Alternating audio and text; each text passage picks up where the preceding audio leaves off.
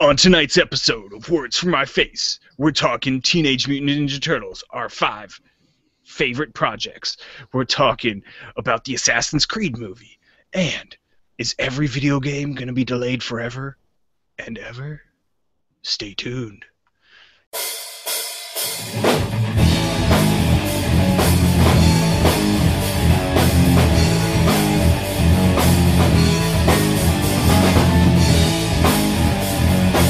That was once in a lifetime. That was one of the greatest round ones of all time, of all sports, ever.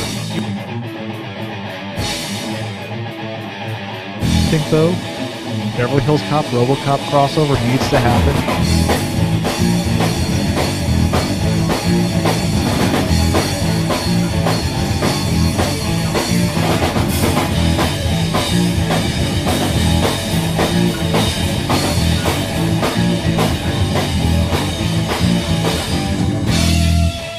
What is going on, everybody? Welcome to Words to My Face. My name is Brian. With me, as always, producer extraordinaire Brendan.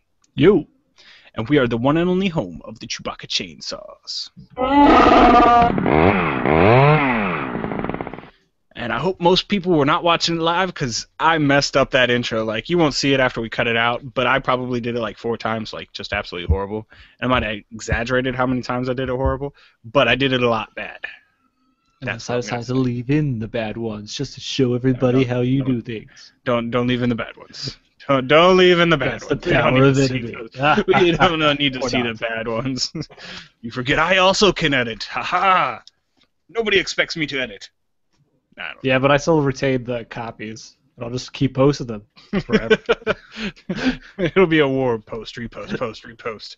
Oh, man. But yeah, so on tonight's show, we're bringing you our top 5 Teenage Mutant Ninja Turtles projects, because Teenage Mutant Ninja Turtles, the CGI/live action movie, just got released. We're going to be talking about the Assassin's Creed movie because Michael Fassbender just did an interview, dropped a few details. Excited about that. And we're going to be talking about all these video game delays because there seems like there's been a million, especially this year. But we'll talk about if that's bad or good for gaming. But let's start it off this week. Same way we start off every week. And that's an unfortunate thing, because that means it's time for Horrible Movie of the Week. Yeah, and Brendan likes this because he can do that crazy laugh. He's like, can we fit this into the sports show somehow, just so I can do that? And I'm like, I don't know, man. It doesn't really fit our sports motif. It would. It would if you just let me think of it. But yeah, so this week I have had the pleasure of killing myself watching The Raven. And that is The Raven, yes.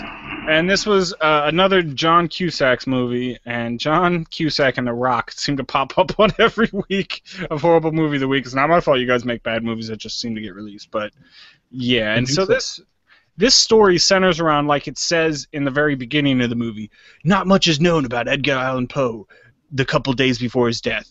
Yeah, he kind of disappeared, but then they found him drunk and dead in a gutter. So did he even disappear? I thought they just found him drunk in a gutter one night. And that's probably it. They found him drunk in a gutter. So they're trying to make a bunch of stuff where there isn't. But so this movie centers around Edgar Allan Poe. Of course, he is the depressed guy. They actually don't make him as depressed as they should in this movie. Like, when you think of Edgar Allan Poe, you just think of the most depressed figure in literature in the American 1800s. I don't, in fact. I think that there's plenty more depressed figures. Nope. He's the most depressing. He died of liver failure or something in a gutter. Yeah. There's others. He also had 3 wives die on him. Didn't he have 3 wives die on him? Yeah, no, that makes him sympathetic. Not 3 wives, but 3 women in his life. His wife, his mother, someone else. 2 wives at least. Maybe. Everyone of cancer or something like that. Yeah, that sucks. That's no fun. Or the same disease, anyway. His mother and his wife died of the same disease.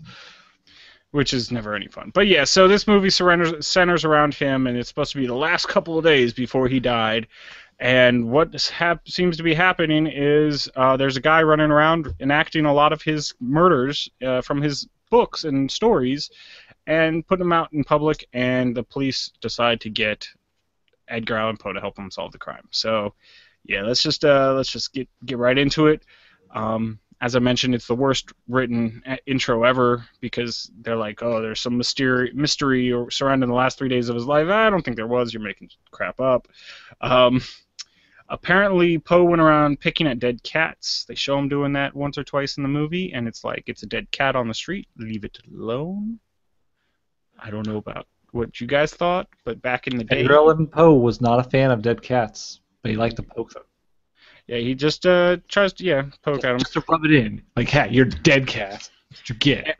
And so one of the big scenes where they're trying to set up his like character, he's in a pub. Of course, they're like, oh, he's a drunkard. He doesn't pay his bills. Blah blah blah. And he starts mouthing off to this guy who's just like a huge guy, and it's like, this isn't gonna end well, man. Why would you do that? And your jokes aren't even that funny. So well, he's drunk. He thinks they're funnier than they actually are. Yeah. He has a pet raccoon. I thought that was a cool part of the movie. Yeah, pet raccoon. Not a pet raven or something? Nope, pet raccoon. That's an animal I don't think can be domesticated. So that's impressive if he did. It was a pretty domesticated raccoon if it looked like to me. So, yeah, pet raccoon. I guess that's a one to the positive section of this movie, having a pet raccoon. Yeah, so you get a plus there. Really died of rabies. Might make sense, especially if he has raccoons running around and he likes to poke at dead cats. So you never know. Yeah, both those things are not exactly good for your health. They don't lead to long lives, I don't think. Hey, I'm no doctor though.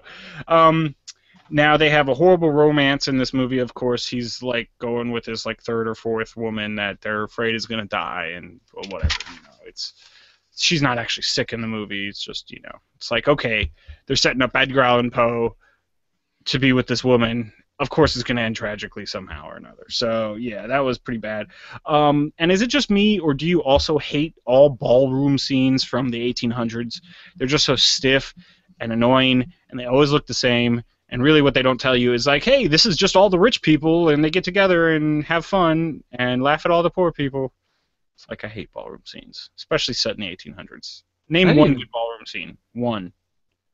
I don't even watch them. So, but I didn't even think Edgar Allan Poe was that high class. I mean, maybe he was. Maybe he was a drunkard, and he was broke. He was a writer. He wasn't in Baltimore. But that's all I don't know. Yeah, well, I didn't think he ends up at a ballroom scene once. He was really an orphan. So yeah, but it ties in with one of his stories. I'm not trying to get into the spoilers of the movie, but it's horrible. It's stupid. I'm just saying, I didn't think he was.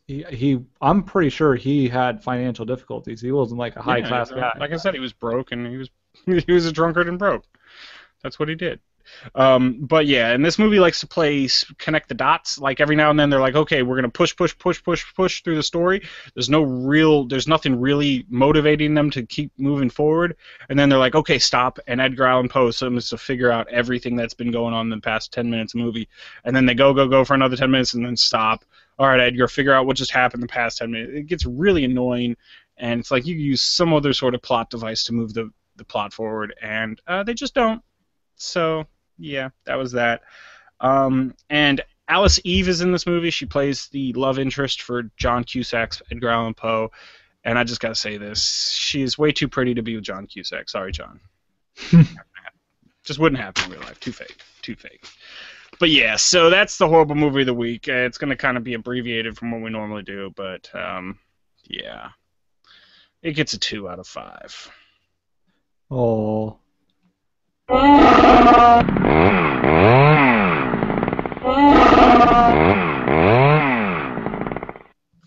And the real reason we're actually cutting it short a little bit, not only because it was just a horrible movie and it wasn't fun to review, and yeah, but unfortunately, actually just like 2 hours before the show started, we got some bad news. Unfortunately, legendary actor / voice actor Robin Williams has passed away at the age of 63. There's not 100% details coming out, but it is believed to be a suicide, unfortunately, and it's just really sad to see these comedic actors, and it always seems to be comedic actors that really seem to take the depression side of things, and they're a little bit more unbalanced, or I don't know what it is. I think it's something about being that comic genius you are throws the rest of you off kilter, and unfortunately, we've lost a legend. Yeah, I was gonna say. I mean, it's not only even the comic actors. It just seems like a lot of good actors tend to fall that route. I mean, I can think Heath Ledger several years ago after I was playing. Thinking about like Chris Farley and John Belushi. Maybe they didn't die of suicide per se, but they OD'd on something. That's a form of suicide, really, if you look at it. But yeah, and I guess there's not a whole lot you can say about that. I mean, obviously, suicide and depression is a terrible thing. We don't have all the details yet, though, so we can't really say too much on that. That's what I said. I said it wasn't 100% out there. I just said I know. I'm reiterating for everyone that maybe we're not going to go too much into it, just because, hey, maybe it's going to turn out to be something completely different. We only got the rumors right now, right? Yeah. We just know that he's dead. Unfortunately. And I mean, yeah, he did things like Mrs. Doubtfire. I remember loving that movie growing up. One of the greatest voice actors out there, especially like with his turn as Genie in the Aladdin movie. That was pretty awesome. Like, Genie was never the same after Robin Williams left that role. I mean, and not only that, but it seemed like the later year, like the last decade or so, he moved on and he was trying to like ease into more serious roles, and he showed that he could take those on pretty well. I mean, he was a Juilliard graduate, so I mean, Juilliard is a big performing arts school, so you have to be able to be doing something right to be coming out of there. Definitely. But just to say that he was able to break away from the mold of being just a comic actor, and even a lot of his stuff during his what we would call comedy time, he showed a lot of depth to all his characters, and it was more serious than that. Like, I guess you would say Good Morning Vietnam, he's kind of a funny, edgy character, but it's not like it's like strictly a comedy movie. Yeah, like, it has some funny elements to it, but they're trying to hammer home an important point. I mean, Patch Adams, another one of those movies. Yes, he brought some levity to the movie, but it wasn't a comedy movie, I wouldn't say. And it really does take a really good actor to be able to bridge that gap between comedy and drama, because, I mean, if you look at some of these actors that try to do that back and forth, they're great in a comedy movie, and then they're just horrible in a drama. I mean, I hate to say this to you, Jim Carrey, but you're one of those. When you try to do a serious one, it doesn't work, and when you do a funny one, it's usually gold. So, he was a rare talent. Robin Williams was. He definitely was. That to say the least, he was a rare talent, and we'll miss him. And our hopes and our thoughts and prayers go out to his family. Hope that they can pull through this all right. Yeah. Died at the age of 63. We said, right? 63. Yeah. I'm honestly a little bit surprised that he was that young, because I guess he's just been acting for so long. Like, that's. Well, I think his big break was in the '80s when he was on the TV show Mork and Mindy, and then he's had his own stand-up career. He's had just a billion movies and TV shows and stuff he's done. So he's been out there a lot, that's for sure. But yeah, so that's our sad part of the show. So R.I.P. to you, Robin Williams. Yeah. So, yeah, it's hard to segue out of that. It is. That's why I hate doing death announcements, because, I mean, you got to do them, but it just kind of brings down. Maybe we should start doing these at the end of the show from now on. Probably. Yeah, that's what we're going to do from now on. End of the show. Yeah, so let's roll that over to some. See, now I can't segue from it. It's your fault, Brendan. All right, here's how we segue.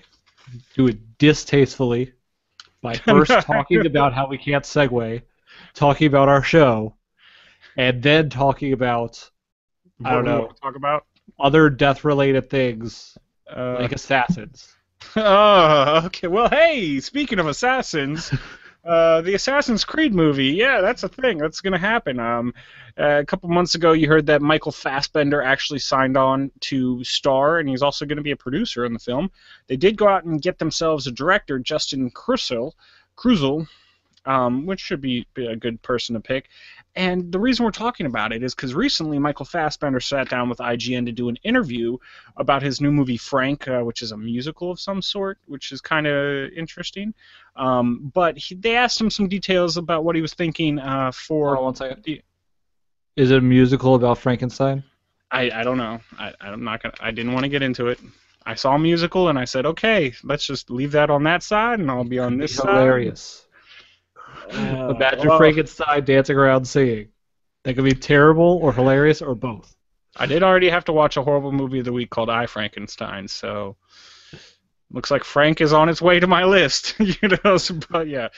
So he sat down with IGN and he kind of let some details slip. Nothing big, but he kind of gave you some setting. Now, when asked pretty much like, is this going to follow the game's stories or is this going to follow more of its own story, he kind of said, well, it's going to be a little bit of both. It's going to take some of the elements from the game and it's going to reimagine them a little bit. So when I first heard that, a big red flash went off, oh, warning, warning, warning. And it really brought me down because it's going to be turned into a video game movie. And when I say that, I only mean the worst things. You don't call a video game movie unless it's bad. We did a list last year, I think it was, our top 5 worst video game movies of all time. I need to dig that out somewhere. And yeah, they're never good.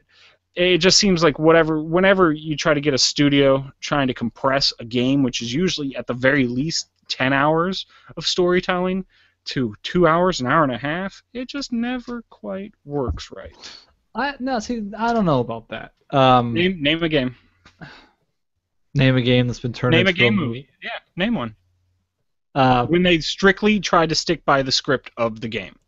But they're not trying to strictly stick by the script of the game. But they're trying to keep the same That's story. What he said. That's fine, but they're talking. No. They said reimagine. That's what you expect in a movie for anything. That's what you do when you translate from books to movies, typically, or from a TV show to a movie.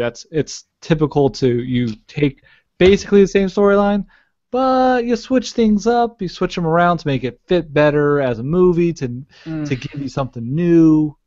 Some people the only time I really feel like this works. That's what the comic book movies did. Well, that's where I feel where it works.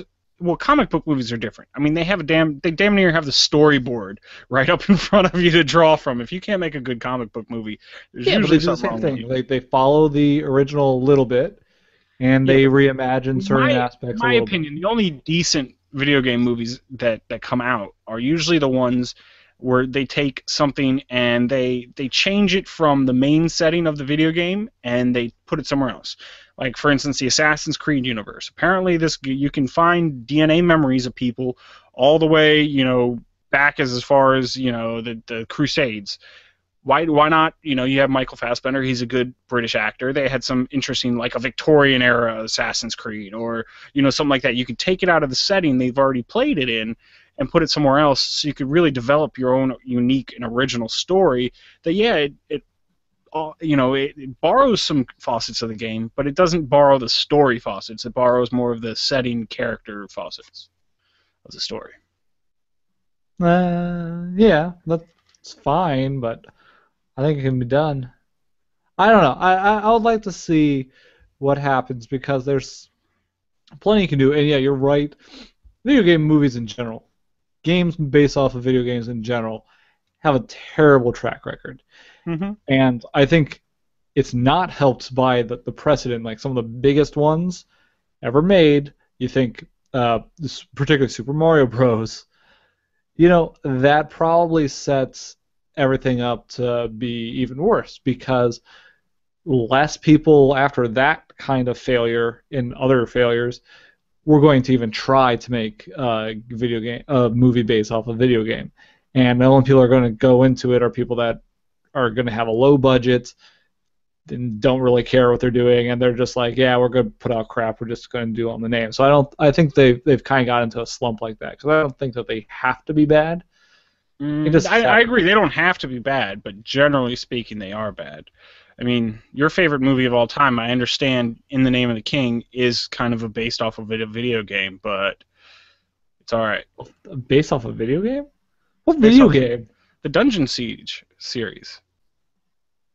That's just a Dungeon book. Siege in the Name of the King. That's No. not a video game series. Yeah. Yeah, It is? I didn't even know and that. so I'm looking for a new producer who knows stuff about video games and movies. So if you'd like to be said producer, hit me up on. Don't let Brendan Well, I see know it, that though. his other one, Blood Rain, he had Blood Rain, which was also a game. That's a That same Uwe director, yeah. Blood Rain, Uwe which was Boll. also House of the Dead. terrible. I mean, again, these are all ones that he tried to base right off of the video games, and it didn't work at all. So, Yeah, but that's just because that was a terrible director well, who yeah, did stupid things. Like there was nothing helping that. Again, the only people willing to go into video game movie making are these terrible studios and directors and whatever that. But we are seeing things like, I mean, they're making the Last of Us movie, which, again, I hope they don't base it strictly off of, they take the setting, not the exact characters. And then you have the Warcraft movie. That looks pretty cool. So we'll see how they do that. But you know what? Let us know what you think. Are you excited about this new video game movie? Are you not? Do you think we really even know anything? Because Fassbender, like I said, it was very few details, not many, just that it was going to be kind of taken from the same story. I mean, how do you think it's going to pan out? Is Brendan right? Am I right? Go ahead and let me know that I'm right in comments down below. If you think Brendan's right, just go ahead and chop off your fingers and never type anything, ever. No, go ahead and type it down below. But yeah, hit us up in comments down below. Of course, at Words for My Face on Twitter, wordsformyface@gmail.com, wordsformyface.com, Google Plus, and Facebook. Hit us up. Let us know what you think on any of the video game topic. But let's take that and let's roll that into probably my favorite IP from the late 80s, early 90s is the Ninja Turtles. And we're talking about that because the big Ninja Turtles movie just released last week, did great in the box office. And so I thought this was a good opportunity for us just to run down our top 5 Teenage Mutant Ninja Turtles projects of all time. And it's such a great idea. I mean, granted, acid was definitely involved when somebody came up with the Teenage Mutant Ninja Turtles. I don't know how it could not be involved. Who the hell's sitting around their apartment saying, hey, you know what? Let's pretend this green stuff fell on these turtles, and they grew up, but they were already teenagers, and they learned karate from a rat. Yeah. I think the official story is the original creators were joking around while drunk, but that may be the cleaned up version. I don't know. On acid. But the official story, I think, is that they were drunk. That's about all I know about the official story, and it was supposed to be a joke. Well, it was the greatest joke of all time because it turned out great for them. It was also they laughed all the way to the bank. It was also originally a parody of several other comic book series that were popular at the time, including some because it was also a lot darker originally. So it was actually also a parody of Frank Miller's Ronin, which I was kind of surprised to see some Frank Miller stuff thrown. Was an inspiration for the Teenage Mutant Ninja Turtles, but I haven't read Ronin, so I guess something. I guess the name sounds like it makes sense. It's where the ninja part comes from, I'm guessing, but I don't know. Are you there?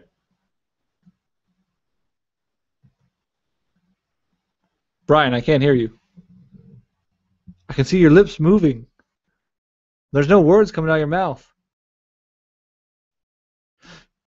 There's nothing going up and down either. I guess I'm gonna have to go through the top 5 while Brian figures out his microphone situation because he's definitely muted. Okay, so my top 5 Teenage Mutant Ninja Turtles. We'll start off with I don't know, the comic books. Number 5. Now let's just talk about the comic books. They were based off of several other comic books in parody format. Wikipedia tells me the listed comics include Marvel Comics Daredevil and New Mutants, Dave Sim's Cerebus, who knows? And Frank, I guess it depends on your accent, and Frank Miller's Ronin. Brian returns, really scratchy. Did I? Can you hear me now? I can hear you. You sound terrible. Well, not now. You sound better. Now I don't hear you at all. Okay. Well, you do have that ready. You can't hear me at all. I can hear you now. Okay. All right. Did you break another microphone? Did you break another microphone? You did this a couple weeks ago too. No, it wasn't a couple weeks ago. It was last week, but it wasn't me. I didn't touch this microphone. But okay, so let's do our top 5 list for Ninja Turtles. I already did my number 5. My number 5 ended up five? being the comic book series. Okay, so number 5 is his comic book series. Well, let's just go through your list. The original comic book series. Okay, the original comic book series for you. All right, what's your number 4? My number 4. Well, am I going through my entire list, or are you gonna? Let's just go through your whole list. All right. Number 4 has got to be everyone's gonna be surprised by this one, but it's purely because of stupid nostalgia.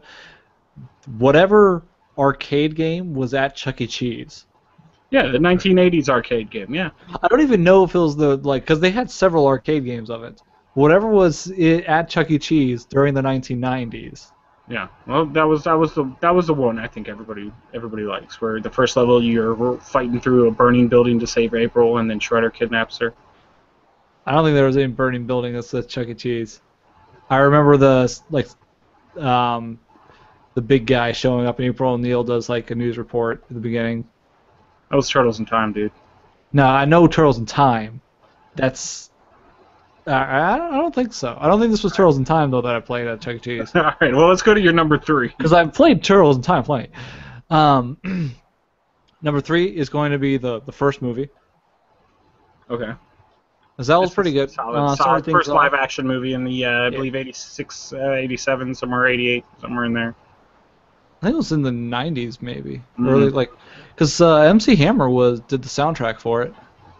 Yeah, but number 2 came out in 1990, so. Yeah, all right. Yeah, MC Hammer was in there though. That was kind of funny because his career went downhill later, and so did some other rappers that have been involved with the series. I don't know. But it had terrible lines, but it was fun, and it introduced you to the Turtles. That's cool. Number 2 is going to be Turtles in Time. Okay.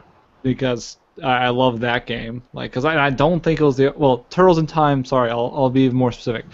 Teenage Mutant Ninja Turtles 4, Turtles in Time for the Super Nintendo. And actually, I don't like the HD remake, the reshelled version, or some of the others. It was good. Shut up. It was still good.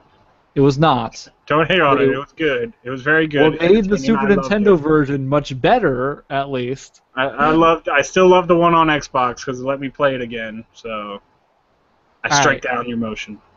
It was terrible. But the Super Nintendo one, what made it superior was, one, it had extra levels, which was awesome, and there's some great, the Tetradome, or whatever they called it, but it was great. Had some extra levels, and the controls were spot on. The sound was just cool. They cleaned up the audio in the HD remake, and for some reason I didn't like it as much. It wasn't as charming or whatever, but maybe it just ruined my nostalgia. I don't know. But number 1, am I going for number 1? Go for number 1. All right, number 1's going to be Teenage Mutant Ninja Turtles 2, The Secret of the Ooze. Because we used to watch that movie nonstop. Greatest movie of all time. Yeah. Actually, at one point, I remember our parents were trying to send that movie, the VHS, to the junkyard, and I said no. I took it, and I think I still have it in a drawer somewhere. Well, there you go. And it's just awesome. We watched it so much. I remember loving that movie. I've watched it again since I was a kid. I still like it. I still love it. It's great stuff. So yeah, well, here, let me jump into my top 5 list, and it's going to sound very familiar to you. You are correct. My number 5 on the list is actually the Teenage Mutant Ninja Turtles 1, the first live-action movie. I love that movie. It really did kick off all the Turtles, but it wasn't the greatest Turtles movie of all time. I think I already told people what that one was. But number 4, I have the Turtles 80s arcade game. Again, the one you played in Chuck E. Cheese when you were a kid, or Sports Zone, or wherever. So pretty much we're back to we're pretty close, similar to our lists. Number 3 was the 80s/90s cartoon, because I got to watch the live action movie and then I got to watch the cartoon. I mean, it was just all the turtles coming together. It was just awesomeness. So I love that. Number 2 was my Turtles in Time, and I do have on there for the SNES because that was the best version of all the Teenage Mutant Ninja Turtles in Time movies, as said by Brendan. And my number 1 is the same as his, Teenage Mutant Ninja Turtles 2: Secret of the Ooze, because it is the greatest movie of all time. You want action? You got action. You want comedy? You got comedy. You want drama? Plenty of drama. You want mutants? It's got mutants. You want teenagers? It's got teenagers. You want ninjas? Rats? You got rats. You want ninjas? It's got ninjas. You want pizza? It's got pizza. I mean, you want New York? It's got New York. It's got everything. So yeah, you and I want do have attractive reporters. I do have a couple honorable mentions, and there was a TMNT. They actually called it that. It was a CGI movie, came out like 7-8 years ago. That wasn't bad. It wasn't great, but it wasn't bad. And Teenage Mutant Ninja Turtles Tournament Fighters, a little-known game from a lot of people. It was actually like their own Street Fighter version of the Teenage Mutant Ninja Turtles, so I love that game. So yeah, those are mine. Let us know if we missed anything. What's your top 5 list of Turtles projects? What do you think? Hit us up in comments down below. Of course, at What's My Face on Twitter, wordsmyface@gmail.com. There's always Google Plus and Facebook, and of course our website, wordsmyface.com. So hit us up, let us know. And if you happen to mention the live-action TV series, you and I might be the only people that remember it. I remember it too, but it was not good. So it only lasted one season. And I just remember one of the turtles was driving around doing his own pirate radio. Yeah, I remember that too. I thought that was awesome. Pirate radio. We drive around in a car. It's like, and Fox Kids was encouraging pirate radio. That was awesome. So. But yeah, that's our Turtles projects right there. So let's move it on to a little segment that we like to call Quick Hits of the Night.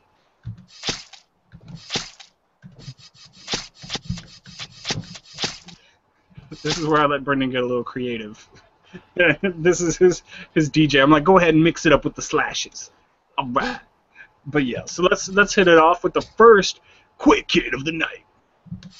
And that is Tekken 7 game director is asking for fan feedback while developing a new character, and he's going to be one of the first Arab characters for the series. So that's kind of interesting. So if you want to let them know what you think the character should be like, you can hit them up. I'm not going to tell you where because I don't really know where.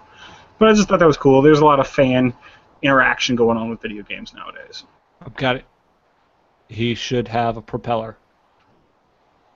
Propeller? Why not? Yeah, why not? Go for it. Just give him a propeller. He'll have a propeller. Will allow him to float for a second. That's what I'm going to go with. That's your suggestion. Make a game with it. Make a game with it. And let's move on to the next Quick Hit.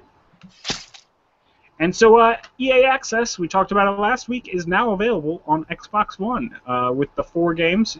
You can either get it at $5 for a month or $30 for a whole year, and you have access to 4 games, which are not very good right now. So which game? They're like last year's sports games, right? Yeah, there's a bunch you of can buy those for less than $5. Yeah, so yeah, don't worry about it yet, but it might be pretty cool in the future. I could probably find all 4 of those for $5 for all of them. Yeah, well, probably. In fact, if you want to give them to me because you own them and need to get rid of them right now, I have $5. I'll pay you for it just to prove a point. But just really, I don't even want to, because I don't even want them for $5. Like, come on. But to prove a point. But yes, so let's move it on to the next Quick Hit. And that is Assassin's Creed Monopoly is planned. I believe it'll be hitting store shelves this fall. All right, that's our second week in a row. Like, I know they make a Monopoly for everything. I mean, it's like yeah. Well, we talked about the Zelda Monopoly last week, so yeah. But I'm just saying, like, Assassin's Creed. This is the first like mature murder-based thing that I can think of that Monopoly has gone with. But I don't know. I mean, so instead of pass and go, you would complete assassination, collected $200. Yeah, something like that. What are the places going to put your hidden blade? Congratulations. Yeah. Nah, you got me. You got me. I don't know that one. But yeah, so let's move it on to next. Quick Kid. And that is Young Justice. If you have not seen the show, it is a lot of fun. It kind of, I don't think it has any comic book roots, but it kind of takes some of the sidekicks from a lot of superheroes like Robin, Kid Flash, Speedy, who turns into Red Arrow, and they throw them together as like a Justice League light team. And I think it's a very well done series. So the first season has come out on Blu-ray, or is coming out August 12th on Blu-ray. So check that out if you haven't already. If you have Netflix like I do, I would recommend watching it there. If you're a big fan of those DC heroes, definitely check it out. It's worth a watch. You didn't like Young Justice? Nope. Mm-hmm. They already have Teen Titans, don't they? Yeah, but it's different than Teen Titans. I know it's different, but why? Why bother? It's a good show, all right? Don't hate on it, all right? It was a good show. I enjoyed it, but don't hate on Young Justice. It's a really good one. Like the same guy who did a lot with the Star Wars Clone Wars, I believe, had something to do with the Young Justice show. So definitely cool. Check it out if you have. Could he have had something to do with the Teen Titans? He didn't. He didn't. So, all right. But yeah, let's move it on to the last quick hit of the night. And that is Teenage Mutant Ninja Turtles, the aforementioned movie, raked in $65 million in box office sales this weekend, followed by Guardians of the Galaxy with 41.5, and rounding out the top three was Into the Storm with 18 million. So, yeah, those are your box office chants for this week. And that was the quick hits of the night.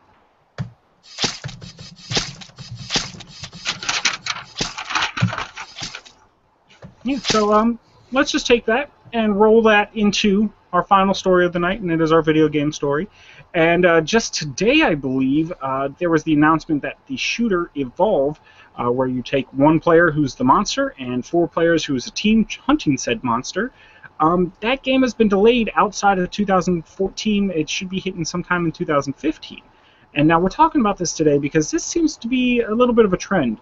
We see all these games and you know, I'm just waiting for it to start happening with movies, but they release they release dates for these things years in advance sometimes, and it just doesn't always make sense. It's like, well, you could probably get it done if nothing at all glitches in your entire development process in that amount of time, but it just doesn't seem like they're giving themselves leeway enough. And I'll tell you why that happens, though. Like, part of it's, maybe bad planning, but a lot of it's probably just marketing and higher ups setting a date, not necessarily knowing how long or what's reasonable to say for this, but they'll deliver the promises to keep the hype up. Yeah, and it's going to be unrealistic. So. Yeah, and I mean, and you know what? I don't see this as a bad thing necessarily. I think this is more of a good thing because how many times have we seen games that look like they're going to be awesome? They hit right on their release date, and they come out, and they're just bugged to death. It reminded me of Fallout 3 New Vegas. When that game came out, Fallout 3 was amazing. Everybody loved it. It reinvigorated the Fallout franchise. Everybody wanted to run out and get it. And then you got your Fallout 3 New Vegas, and it didn't work. I mean, I don't know if they fixed a lot of the bugs from the PlayStation 3 version that were out there. I know I played it on the 360. They patched it up pretty well after a while, but it was just impossible to play. And so what would you rather see a game come out on that date, or would you like to see it, be pushed back to when it's actually ready? And I'd say push it back to when it's actually ready. Yeah, I would say so too. I mean, it'd be better if sometimes you really probably do need to push things up a bit if things are getting dragging their feet a little bit too much. But I can think like Sierra. You remember Sierra, the huge in the 90s and 80s. Point and click everything. Yeah, and they did other stuff since then. They did like the Spyro and Crash Bandicoot games and things like that. But if you ever, I don't know if you guys are familiar with YouTuber Metal Jesus Rocks. He's a big gamer, right? Who used to work at Sierra. He's noted that one of the disappointments for him about Sierra, even though he loved Sierra, was one of their games. They released, and it didn't work upon release, and they knew it didn't work upon release, but they had to meet a deadline, and they included a patch on a floppy disk in the boxes that you would have to install beforehand so they could meet that deadline, and it still didn't work very well. and he noted that as like one of the beginnings of their downfall. And as you guys know, eventually Sierra just got absorbed into Activision, and I think actually in the last like few days, there's been some Yeah, some news, talk about them coming back. Yeah. but it's not going to be the same company really. It's just whatever division of Activision, right, or whatever. But Yeah, and so there was that another wasn't good. game. There was like I do remember some of the delays for BioShock Infinite. That was supposed to come out 1 year, and then it got pushed back like 4 or 5 months. Well, that game came out. It was very polished. There wasn't very many bugs. It worked very well. And then I remember there was a game called Too Human, which got pushed back and pushed back and pushed back. And then when it came out, it was still absolutely horrendous. So I mean, Yeah, and the it thing doesn't to remember always work. too, BioShock Infinite, great game, right? Everyone loves it. It didn't do well enough. The publisher, or the not the publisher, but the studio went under. So maybe They didn't that go delay under. They hurt were them in the end. they were closing anyway. If you They're remember our story closing about anyway. them. If you're making money, though, you're not just going to close. You might. Yeah, Who you're knows? unlikely. Less You're likely. unlikely, but you might. But yeah, like here's a list of games that have already been delayed from being released in 2014 to being released in 2015. Witcher 3 was a big one.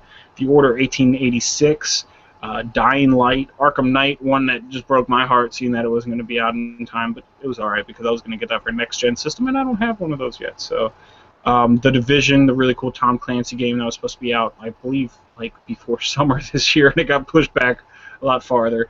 You had a Mad Max game and the aforementioned Evolve. So, I mean, I really don't mind them pushing back games as long as the product that comes to market is a good product. I just think that they should rein back the advertising machine and maybe not promise people these games to be released at this time when you know damn well they're not either they're not going to be ready or it's just not going to be a finished product. Yeah. And I'm tired of seeing these day one DLC stuff because you do see that with a lot of different games. It's a little bit easier than Sierra did it with the floppy disk because they can work on the patch for it. But how many times have you put in a game and it's like you can't play it yet? You have to download this huge patch for everything that didn't work that we sent out anyway. So I'd rather them focus more on getting out the good product than timelines. But if you already have the timeline out there, I do want them to stick with it. I mean, it's kind of a catch-22 for me because Yeah, I mean, it's like you promised me. It's like telling a little kid. It's like telling a little kid, "Here's Christmas," and then when Christmas, right before it comes, like, no, we're pushing Christmas back another 5 days. You can't have your Christmas yet. It's like, what? The anticipation, you've killed me. But definitely, like sometimes you know things happen. You don't know. Bugs come up. They're found late in the game and they're critical, whatever. Or you got a little too ambitious. You don't see what's coming. Especially when you're playing things so many years ahead of time. You have no idea what's going to come up when the game's not even fully planned yet. How do you know what's going to happen? But yeah, I agree with you. It's probably better to make sure you get a finished product, a really polished product out, and you'll see it's still kind of worked pretty well for companies like Valve, who are famous for just releasing whenever. People are still waiting for Half-Life 3, for instance, forever. On the other hand, you have things going badly sometimes, like Duke Nukem Forever, which took forever to come out. And it was horrible. So, well, it missed its window. Like, it might honestly, not have been such a horrible that game 10 years ago, but it was just way out of its own time. It really wasn't that bad of a game. It just was not worth 15 years wait, and it wasn't as good as Duke Nukem 3D. So you'd think that with this huge anticipation and polishing, they would have something at least on par with their previous iteration, and they didn't. It fell short, and like you said, like it was way past the time that it should have come out to be good or any good, and just too much. So bottom line is, developers keep doing your thing, making good games, pushing them out there. PR departments, slow down a little bit. Don't. Yeah. I mean, I can't tell you how many times I've thought of, okay, this game's coming out at this point. I remember very specifically, it was Rainbow Six Vegas 2.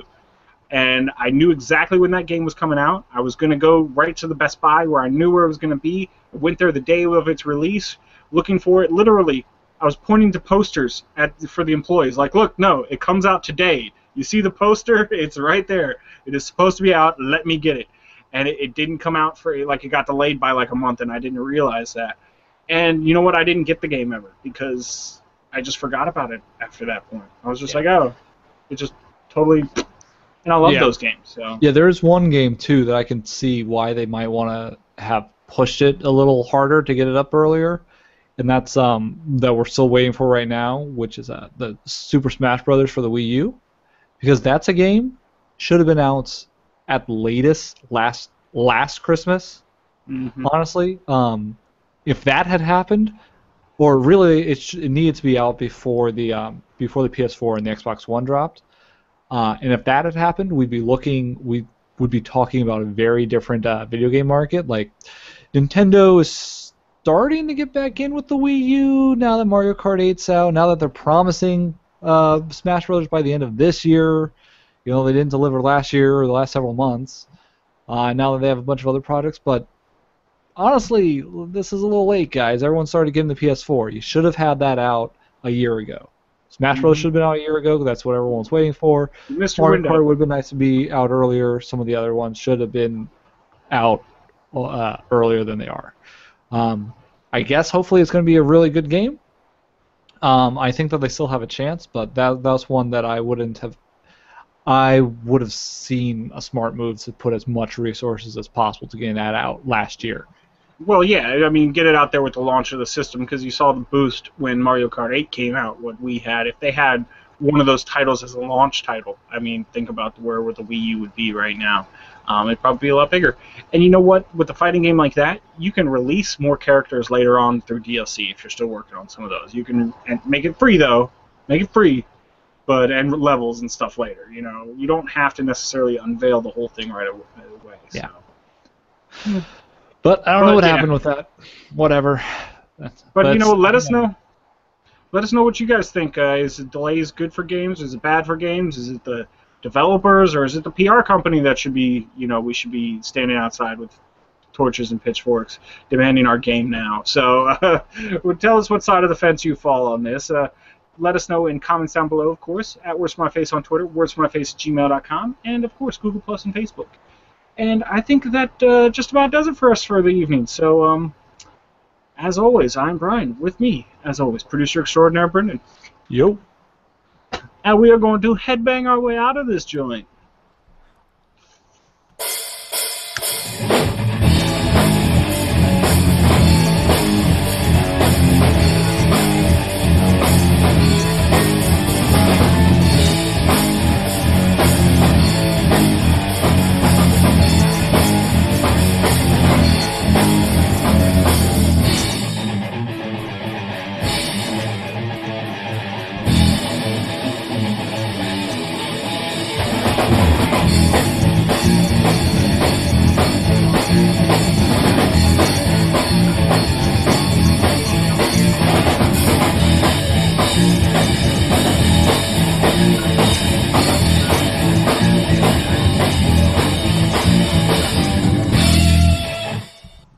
All right, and good night, everybody.